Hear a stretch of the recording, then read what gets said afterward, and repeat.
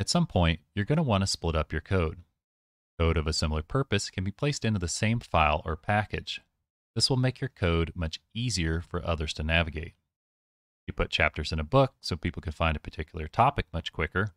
Well, we split up our code so users can find related code much quicker. Let's go ahead and take a look at the Gen module on GitHub.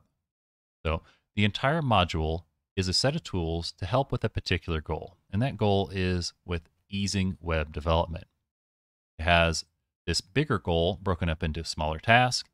As you can see, we have these different packages that handle a particular part of this overall large goal. And if we open that up, it also has these broken up into smaller tasks and then eventually individual files. Let's go ahead and back and let's go ahead and go to our code. If you like the content, please like, especially share, and subscribe. A big thanks to everybody helping to grow the channel. Thank you. We have all of our code inside a folder called split code, which is going to be our module. Well, a module when we initialize our go.mod file. We also have our package main where our application starts, and we have a do a thing package as well as a do a part package. But we're going to go ahead and start with package main. Now, you might be used to main being in just one file, but that doesn't have to be the case. For instance, you might check on a GitHub repository where you have a main.go file, but you might also have something like a db.go where it's a part of package main, but it holds all of your database connection code. In this one, we have package main, of course, in our main.go file, and we have to have our package declaration saying, hey, this is part of package main. And we have two other files here. We have package ABC, which is part of package main, and XYZ, which is part of package main. Yes, you have to have the package declaration on all three of them. And anytime that you're using an import, such as func, well, you're going to have to import that on every one of them that uses it. Notice that we use it in all three files. Just because we imported a main does not mean it's going to work in ABC or XYZ. So moving on, one thing to be aware of is you can actually have multiple init functions. Now these functions are the functions that are going to run before func main, and they're meant for initialization, for setting things up. Now if you have multiple inits, which one's actually going to run first? Let's go ahead and take a look. All right, first we need to create our mod file. So go mod init. And when it comes to this module path, if we do not put anything, it's going to go ahead and infer something. And very often that can be wrong. So we want to make sure we get the correct location for this module path. That's going to be split code. So if you leave that blank and it doesn't work, that could be an issue. So as we create this mod file, when I put in split code, it's saying this. If you get something different because leave that blank, well, sometimes you need to be more specific. But anyway, let's go ahead and go mod tidy. And if we try and run go run main.go, well, we're going to go ahead and run into a problem here. So we have three files here. It's down to the end. We have that are part of package main. We have main.go, we have abc.go, and we have xyz.go. Now the go run command is looking for a particular file. So if I run this, we're going to run into an issue because we have our function here, print proverb, which is actually over here, and it didn't know to use this package. It just said, hey, you just listed one package, I used it, it was undefined, so we have a problem. What we could do is go run main.go, abc.go, xyz.go, and it's going to run.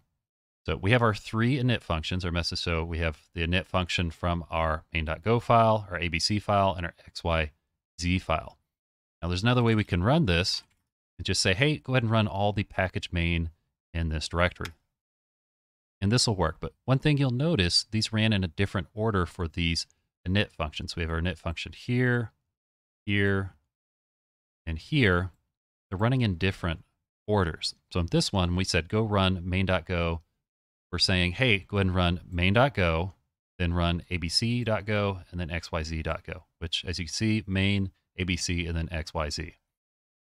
Now on this one, we had ABC run first, then main, then XYZ. So if you don't specify which one to run first, it's just going to run them in alphabetical order, lexical order. So it's going to go abc.go, main.go, xyz.go.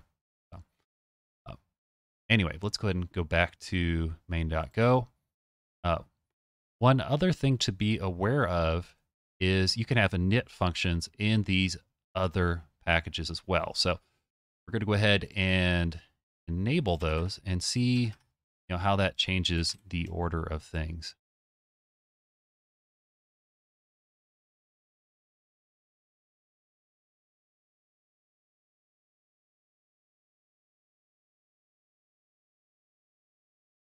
Okay, so we have our package main, but we also have package do a thing. As we can see, do a thing is we have our package declaration. It's not so much it's not the name of the folder, it's this package declaration saying, hey, this here is this package, but it's idiomatic to go ahead and try and keep those the same name.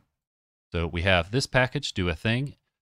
So just like in a repo, you'd have part of your code sometimes broken up into another package, and then you might even have other packages inside of those breaking up whatever that purpose of that code is into smaller tasks. And even those can have several different files, kind of like these are all package do a part. So we have 3 different files here. They're all part of the same package, just like we did with the main.go. But anyway, so we have an init function in all 4 of these. So let's see what happens when we run it. All right, so as you can see, do a thing.go runs first, and then we have do a part.go. Those 3 will run next. So why would these run before the other ones?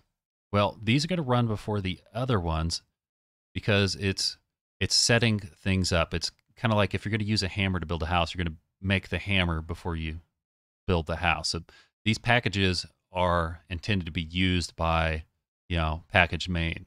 So anyway, so if you have initialization functions in any of those packages, they'll go ahead and run before your main.go or your main package stuff will run. Okay. So anyway, let's go ahead and take a look at the rest of our code here. So one thing to be aware of, as we were saying, the package declarations and the imports, you got to have those for all of them, just like with do a part, like we said, got to have the import for all of them, got to say what package is for all of them. But these can share code amongst them. So if we take a look at our function here, print another proverb. Well, this is going to take of type proverb 2, which is our type is declared here, and we have a variable assigned a value here. So these packages, they don't need to import a package from themselves because they're part of the same package. Now, if I was going to use, if some different packages pulling from each other would have to, but as long as it's part of the same package, we're part of do a part package, we don't need to do anything with the imports. Anyway, and taking a look at that, so let's go to main.go. So print another proverb printed down here. And what was the message on that one? A little copying is better than a little dependency. As we can see, that ran down here because that was our last thing to run.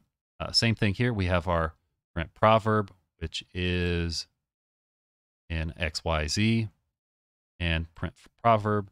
Again, we don't have to make this capitalized. This doesn't have to export because this is in package main and it's being invoked here in package main. And then we have our print proverb here, which is in a do a thing package. So on this one, since this is a different package, we're in package main, since this print proverb is inside the do a thing package here, print proverb, we have to bring that in because this is a different package than package main. As you can see here, we went ahead and said, hey, at split code, which is where we set our module path. So make sure this is set to split code. And we say, hey, at do a thing inside of there, you'll have our package, as you can see right here. So it's able to pull this in and give it access to our main.go file through the name thing. So thing.proverb will allow it to work. Now, you do have to, being this is a different package from that one, notice this is capitalized. Yes, that does have to be capitalized. But when things are being used across the same package, even different files, no, you do not have to capitalize it. One thing I forgot to mention is, say if you build a executable, let's go with go build. If we say, hey, I want main.go, abc.go, xyz.go, it's going to go ahead and build it in that order. Oh, hold on here.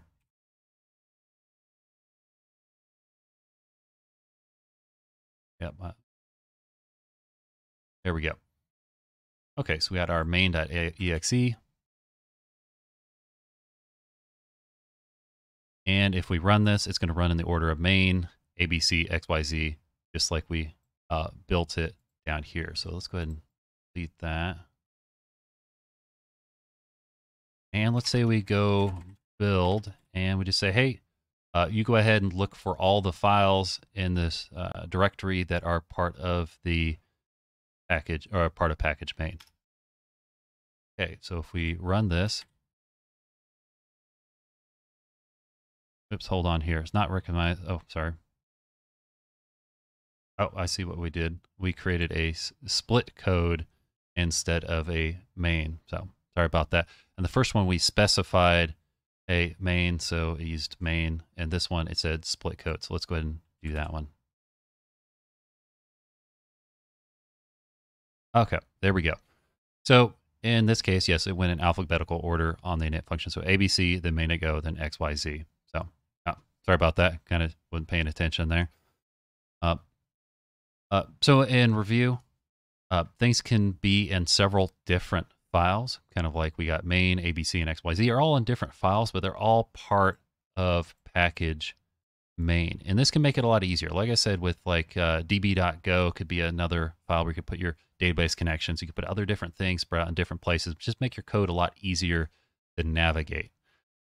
Also, when you're bringing in local packages, make sure when you create your module that you tell it where to go, or else it'll infer. Because I think the first time it did like YouTube/something is looking at some of my repo information and inferred it incorrectly. So I wanted it to start at this directory for my module. So better to tell it than it just doing things for you, and sometimes it comes out incorrectly.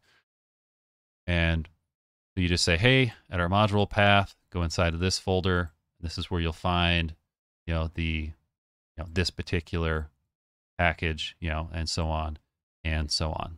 So anyway, I hope that helps people when it comes to splitting out their code or just understanding what they're looking at when they're looking at the GitHub repositories, for Golang. Anyway, if you like the content, please like and subscribe. Again, big thanks to everybody sharing. The content is really helpful, and it is greatly appreciated. Have a good day, and I'll see you in the next one.